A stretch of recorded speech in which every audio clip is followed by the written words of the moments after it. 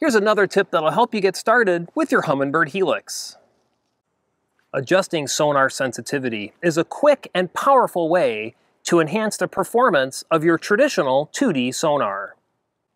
Increase sonar sensitivity to see more detail as well as weaker sonar returns. Decrease sonar sensitivity to eliminate clutter and focus your attention on the bottom, important structure, and larger fish. The fastest and easiest way to adjust sonar sensitivity is using the plus and minus keys.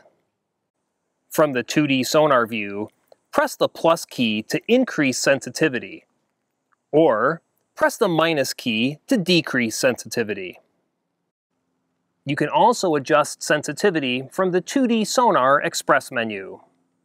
From the 2D Sonar view, press the menu key once to drop down the 2D Sonar Express menu.